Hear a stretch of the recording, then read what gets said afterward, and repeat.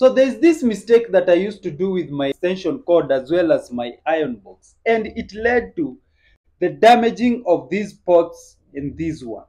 And I am only remaining with two pots that are working, and I will share with you right now.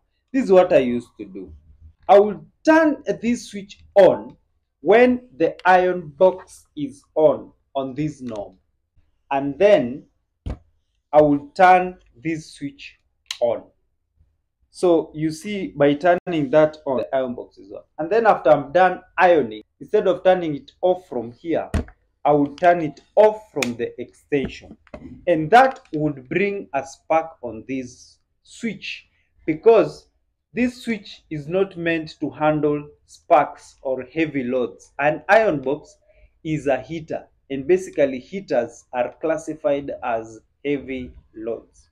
So by doing that, I damaged these two pots.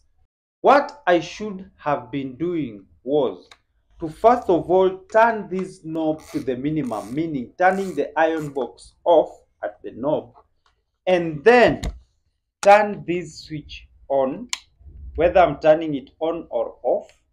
After I turn it on, now I can turn the iron box on to whatever level I want. Then after I'm done ironing, instead of switching it off from the extension or the socket, I can then turn this knob to the off position. Or I should wait until this indicator here is off. It will mean that the iron box is not on, it has disconnected, before I can turn off at the extension. Now, constant sparking because of the heavy load that is drawn by this iron box has led to the damage of these pots. I'm now remaining with only those two working pots. If I don't use it the way it is supposed to, I will lose my extension. The same applies to our appliances that we use at home in the kitchen, especially, such as the microwave, the refrigerator, the heating kettle, and also the cooker.